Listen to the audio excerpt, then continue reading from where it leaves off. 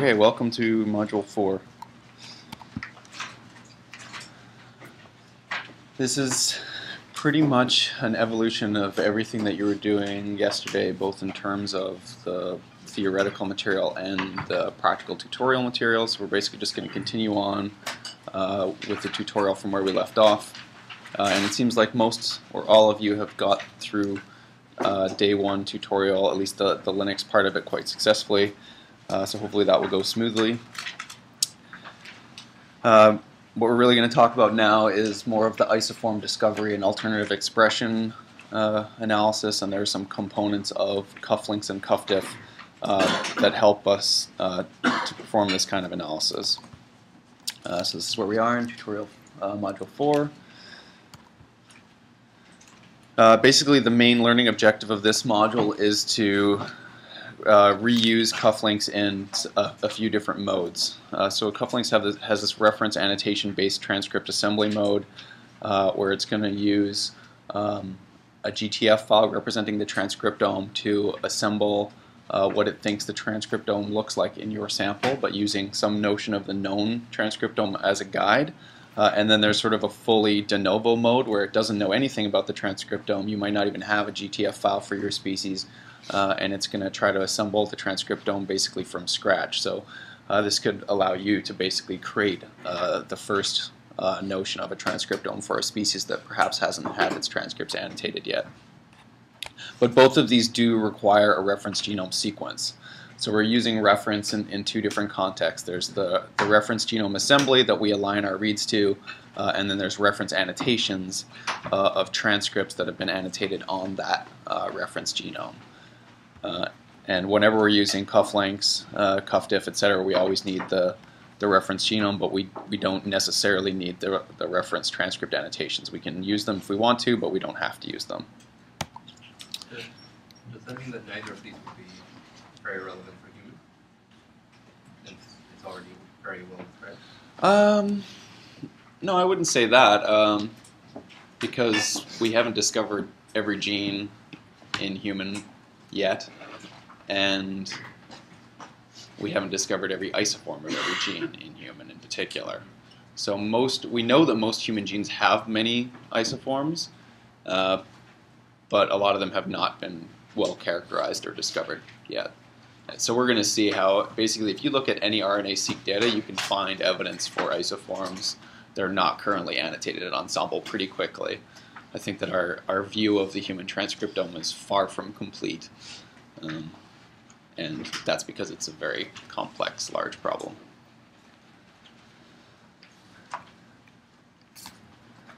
So just to review this gene expression plot, diagram. So I showed this the first day.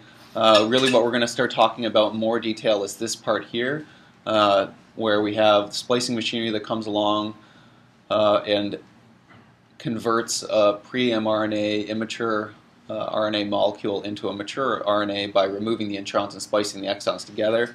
So what's depicted here is this happening in one way. So we have 3 exons being defined in a particular way. The introns between them are being removed, and we get a single messenger RNA. And there's a very, very complex machinery that regulates this and controls this process, and there are many regulatory features that are recognized. And generally, as I said, for most human genes, you don't actually just get one form. You get multiple forms. So exon 2 might be skipped, and various other things about it may differ. And often you'll get multiple isoforms being generated from the same locus in the same tissue. And there's a whole field of biology studying the effects of alternative splicing and the functional consequences of alternative isoforms. As far as RNA-Seq goes, there's also a whole field of bioinformaticians and mathematicians and statisticians and analysts studying ways to take RNA-Seq data and try to learn something about alternative splicing. So you don't need to worry about reading this, but I provide it as a reference. It comes from a blog, the RNA-Seq blog, which is a really useful blog for keeping on top of RNA-Seq developments. There's a guy in Spain that has a real interest in RNA-Seq, and he regularly posts interesting papers that come out, tools that are developed, and so on. And has recently submitted the paper that has this figure. I think it still hasn't been published, but it's been made available.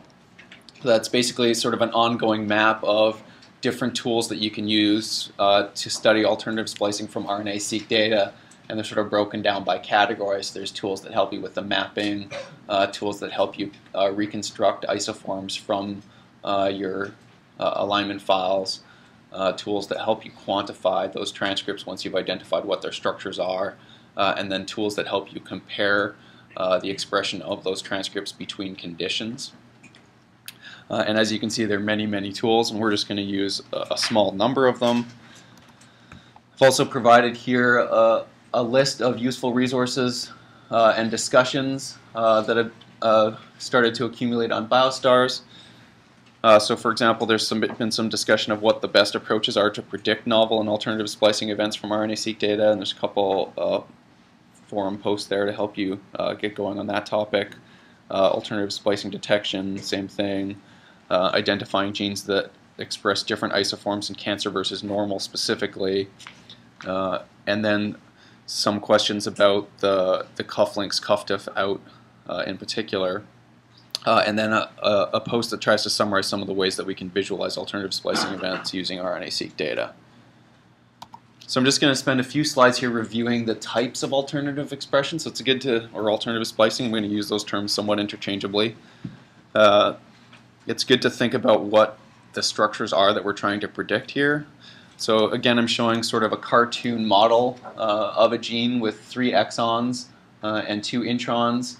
And in the simplest case, it's going to be transcribed and result in our simple isoform with exons 1, 2, and 3, and then it gets polyadenylated. Sometimes there'll be sort of a most common isoform that will be called the canonical isoform. And then there will often be a variety of alternative isoforms, and these can be generated by different mechanisms. So you can have alternative transcript initiation, where the polymerase starts transcribing the RNA at, say, this position or that position, and depending on which position is used, you'll get an exon that includes exon 1 or starts at exon 2. So basically, in this case, you've got transcripts that have different 5' ends, and this may or may not affect the protein sequence. Alternative splicing deals with the things sort of in the middle of the transcript rather than the beginning or the end. So for example, in cassette exon skipping, you have the simple scenario where exon 2 might be included or it might be skipped. And again, you can have a combination of these two events happening at the same time in the same tissue, or perhaps this one is brain specific and this one is liver specific. All kinds of scenarios can occur. In addition to the whole exon being skipped, you can have alternative boundaries of each exon. So what's being shown here is an alternative 3' boundary or donor site. So that this exon has 2 donor sites that can be used, and depending on which one is used, you'll get slightly different mRNA sequences. And then you can have the same thing at the acceptor site or the 5' end of the exon, where you can get alternate 5' sites being used, and again, these give you slightly different exons. And this difference can be very small. It can be just a few bases, or it can be quite large. It might have a very pronounced effect on the protein sequence, or it might have a very subtle effect. It can result in a nonsense signal being introduced, and then one of these might be degraded by nonsense-mediated decay. In this scenario, you have exon skipping, as I showed on the last slide, but in this case you've got mutually exclusive exons. This is a relatively rare but interesting pattern that's seen in some human genes, where exon 1 and 3 will always be included, and then one of 2 alternate exon 2s will be included. So you wind up with transcripts that have basically the middle of them is different. The entire intron could be retained. So in this example, you've got exon 1, and then instead of having exon 2 and 3, effectively you just have one large exon 2 that gives you a much larger transcript. And these intron retentions will commonly introduce a stop codon and trigger nonsense-mediated decay. So they can effectively be a way of silencing a gene without actually stopping transcribing it. Finally, so we talked about alternative transcript initiation that gives you different 5' ends of transcripts. You can have the same thing at the 3' end, where alternate polyadenylation signals are used, and it gives you transcripts that differ in the exons at the 3' end. So when we're thinking about analyzing RNA-seq data to find these kinds of events, it's useful to think about what these patterns are and whether our analysis strategy will be able to tell us something about each of these categories, or whether it might be limited to particular categories. And as you look at these diagrams, you can start to think about what the sequences are that will help you distinguish what's going on. So really you have two things going on. You have the sequence content of the exons that's included. So one can imagine searching for this sequence and this sequence to try to get an idea which of these two things is being expressed. And the other form of information that we have is the connections between exons. So you have distinct paths through the genome, and we can look for the sequences in our RNA-seq data that are distinctive of those unique paths through the genome. So these are the splicing events that join two exons together, and that join is often called an exon-exon junction. So we're going to be looking at the junctions.bed file from Top Hat, for example, which is basically a readout of this information from your RNA-seq data. And you can use it to reconstruct, in theory, a lot of these kinds of patterns, or at least infer what might be going on. So this is just sort of a bit of a history lesson on sequencing methods for studying alternative isoforms, which is going to culminate with Illumina sequencing. So again, showing just an example region of the genome with a variety of hypothetical transcript variants that differ in their 5' ends, in their 3' ends, the exons that they include or skip, the boundaries of those exons that are used, introns being retained, and so forth. And really, the sort of gold standard for resolving the structure of transcripts is full-length cDNA sequencing. If we could just sequence cDNAs from end to end without having to break them in pieces, and we could do thousands or hundreds of thousands or even better, millions of those things, we would not bother with any of the analysis that we're doing today, because we would not have to do nearly as much inference. If we could just, for example, with nanopore sequencing, feed a transcript through a pore and read its sequence in entirety from one end to the other, we wouldn't need to do any fancy analysis. We would know pretty well what the structure looked like. But unfortunately, there's just no way to do this in a really high throughput fashion. There have been some large-scale projects that attempt to capture some representation of a huge number of human cDNAs, but they're done at great expense by large genome centers over the period of decades. For example, the EST sequencing projects, spent millions and millions of dollars and took many, many years to generate these huge databases of transcript structures, but it's just not a very high throughput technology. So there's been some various attempts to do this in a much more high throughput way. So there's various small tag-based approaches that were attempted for a while with various cryptic names like SAGE, CAGE, and GIS, which focus on the 3' or the 5' or 3' ends of transcripts, or the beginning end of transcripts in the case of GIS tags. 454 came along, and this gave us larger numbers of reads, not as parallel as Illumina, and they're a bit longer, so they're not too bad for assembling transcripts. And then Illumina came along, and it gave us a huge amount of data, but it's very fragmentary. So we have these small pieces, and we're trying to piece transcripts back together by assembling them, comparing against the reference genome.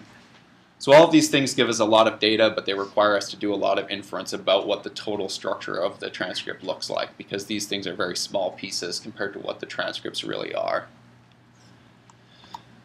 Okay, so cufflinks is what we're going to use to try to get at this problem, and it does a number of alternative splicing tests. And I'm going to just kind of briefly describe this. It's quite a lot of information. But basically it has sort of three forms of output to help us look at alternative splicing patterns. So if we examine a simple example of a gene where we've got 3 transcripts that differ by their transcript start sites and the exons that they include or skip, we're going to try to get the relative abundance of these isoforms by basically measuring the parts of the sequences that are unique to each of the isoforms. And then cufflinks does sort of 3 types of tests. One is the splicing test, which looks within a group of transcripts that start at the same site. It tries to quantify the relative proportion of each of the transcripts that use that start site. So it basically takes all the transcripts out of the locus and says, these 2 start here, this one starts there, and then within that, it tries to look at the difference in splicing. So in the splicing, in this example, it's basically comparing transcript A versus transcript B at this start site. And then it also directly compares the transcript start site usage, so where it's basically considering these things together because they both use the same transcript start site, and it's comparing the amount of those two things to the amount of this one thing. And then in the third mode, it considers everything with respect to the actual coding portion of the predicted coding portion of the transcripts, which is shown by these the fatter area of these bars. So you've got like a narrow part, and then it becomes fat. So it's like focusing on this coding portion versus the coding portion here. So you can imagine that this actually covers a fair amount of the scenarios that I was describing in these two slides, but not really all of the possibilities. So for example, it doesn't really tell you anything about the alternative polyadenylation sites directly, and I'm not sure why they didn't consider that. So this is a bit overwhelming, but the sort of take-home message is that when you finally get your differential splicing output for each of these three tests, these are the files that we're going to be looking at from cufflinks for each of these three scenarios. There's a splicing.diff file, a promoters.diff file, and a cds.diff file. And that's it. So short and sweet for the lecture. Again, we'll review this flowchart to see where we're at. So we've now gone through this entire thing. So this morning you did cummerbund, you made it all the way to the end. What we're going to do now is back up a bit to the cufflinks step, and we're going to rerun cufflinks. So you're going to get to review the cufflinks command, but we're going to use different options that are going to allow us to run it in a way that helps learn more information about splicing. So we're going to rerun cufflinks in two additional modes. And the mode that we already ran, we're going to refer to as reference only, and then by that I mean the reference transcript annotations. And now we're going to run it in reference guided and de novo mode to try to predict novel isoforms.